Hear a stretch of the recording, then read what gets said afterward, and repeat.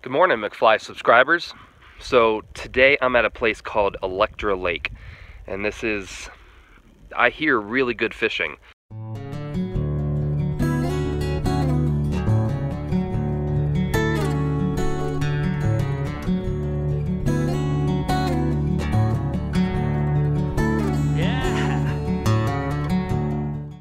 They used to allow boats, and most people that I've talked to said that they caught their biggest fish on boat.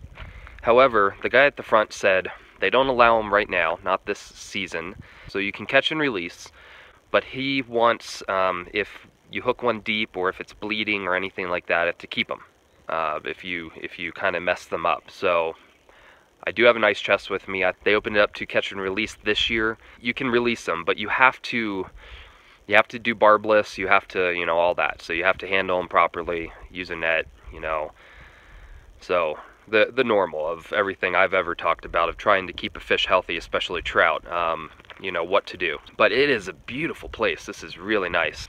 And it's just amazing country up here. I just love southern Colorado.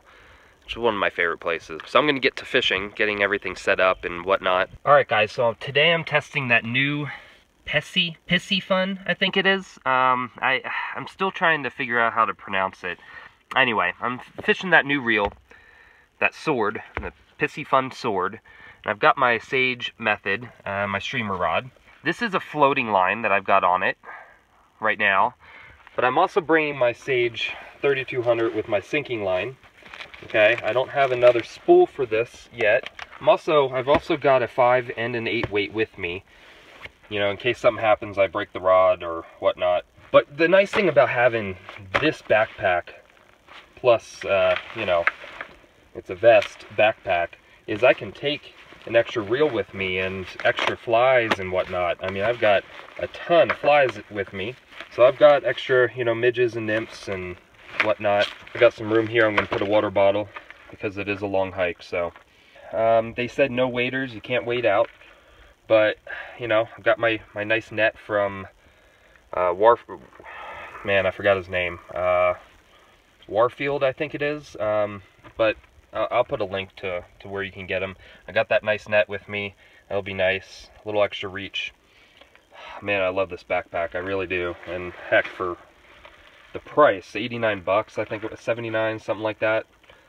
Just can't beat it. It's a really good price for a backpack, and it works really well. The zippers are all great, and the more I use this, the more I just love it. So, and there are bathrooms right here, right next to my car. And then here is the trail. Of course, there's the lake. So you just start hiking down the trail. It'll take you down. We're pretty high up right now off the lake, so if I keep hiking down. The whole way walking this lake, there were just a handful of spots like this to actually get down to the lake. However, all of them had a steep embankment with lots of trees and shrubs. It was really tough to get any distance casting, and I even had trouble with roll casting here. So I decided to keep walking in hopes of finding that stock pond or river the gate guard was telling me about.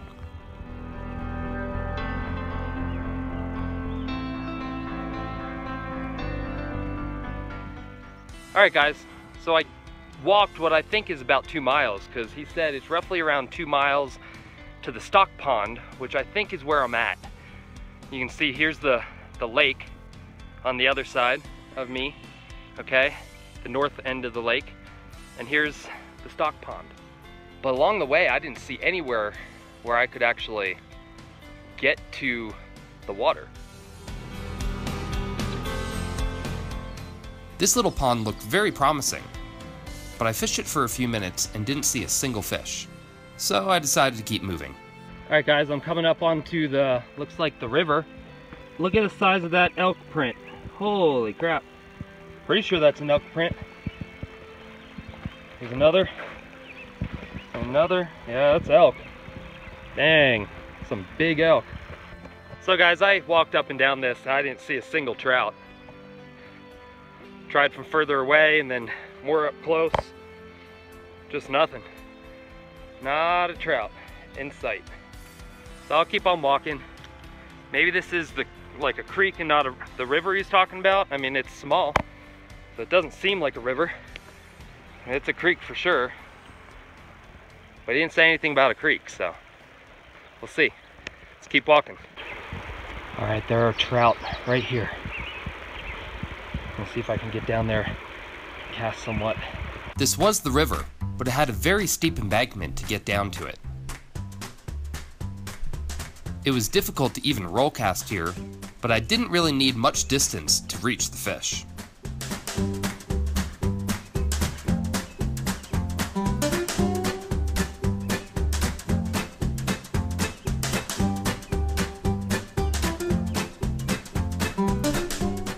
And I got one, but he ran hard and the embankment was really steep.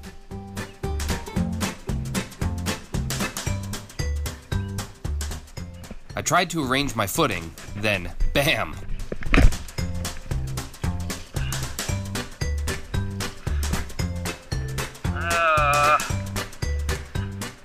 Yeah, I lost the fish on the fall and got my feet soaking wet. Also, my glasses lens popped out. It was pretty miserable. So I kept walking to find another spot that would be easier to fish along the river. But I really didn't have to walk that far before I saw hundreds of trout stacked on top of each other.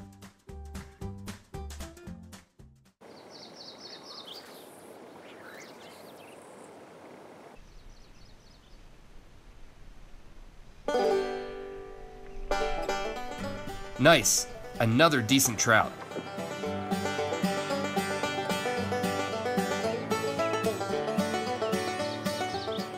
And he was running really hard, but the reel handled it quite well.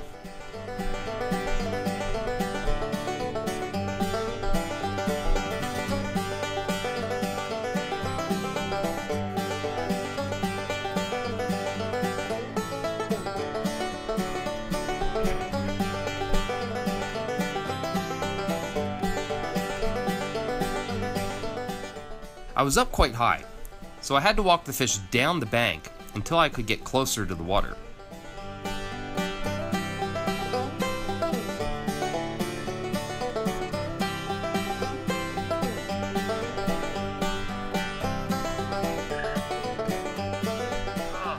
This net is awesome. I really like it. Thanks, Charlie. Nice fish.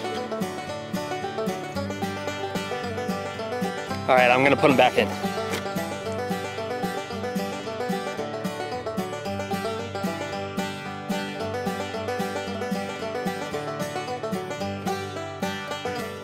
So that was a good 18, 19 inches, but fat, real fat. Oh yeah, this is gonna be a good day, even though I fell in the water. Looks like they're stacked up just nonstop along here. I mean, look at this. You guys, I mean, I don't know if you guys can see into the water. They're stacked up just crazy along there. And they're all good size. There's this little seating area right here. So I think I'm gonna take my shoes off, dry them out, wring out my socks from falling in. My feet are soaking. It'll just make for a nicer day to not be, you know. I'm gonna fish this river for a little bit. So that was the creek over there. This is the river. It's good. Wet feet would be miserable on the hike back to the car. So this was really nice to dry them out.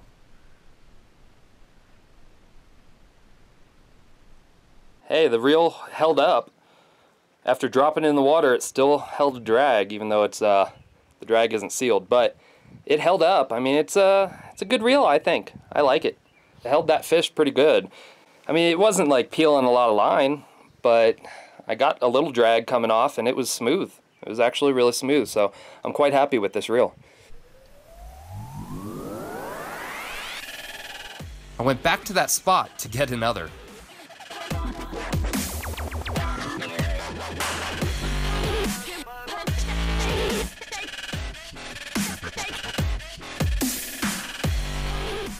This is just too easy. It's like shooting fish in a barrel.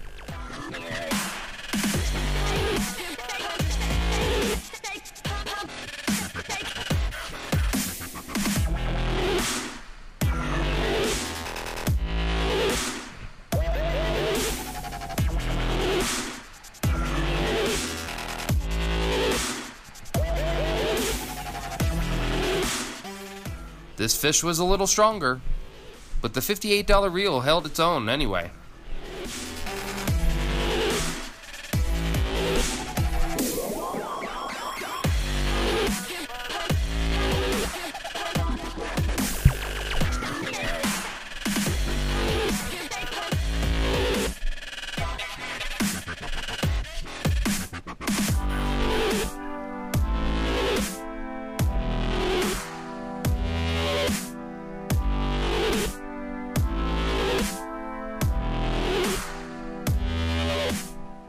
You know, this was funny. It wasn't any larger than the last, and it wasn't near as fat.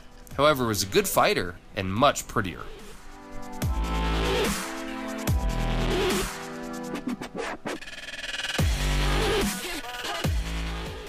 Alright, time for another one.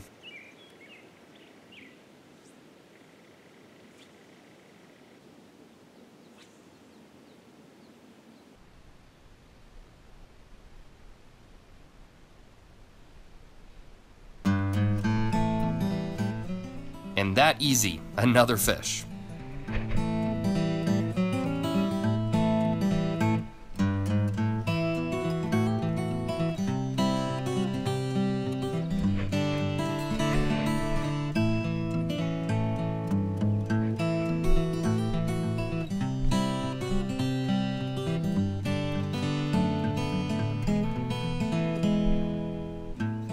He didn't seem to be fighting all that much.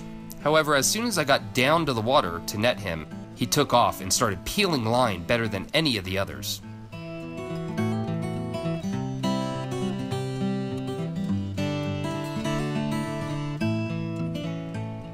This happened a few times. I would get him close, and then he would take off.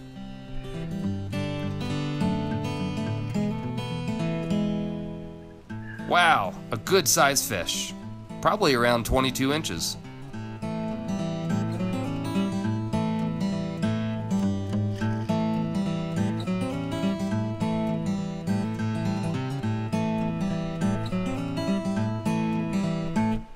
Alright guys, so now that I had my fun, caught 3 good sized ones in that creek, I think I'm gonna, I tested the reel, it works great, I like it, there's nothing wrong with it, it's a good reel. But anyway, so now that I had fun, caught 3, tested out the reel, I think I'm gonna go back to the lake. I'm gonna walk around, see if I can't find some spots.